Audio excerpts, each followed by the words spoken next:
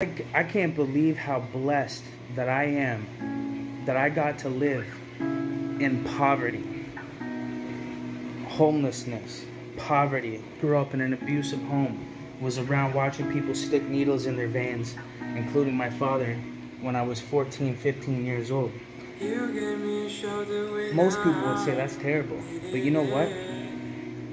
That was the greatest blessing that I have ever received in my life.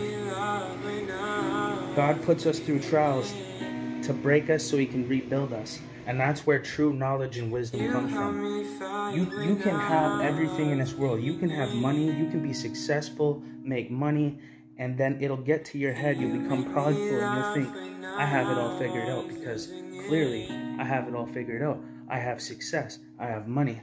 But you know what? You can have all of that and still know nothing at all about life.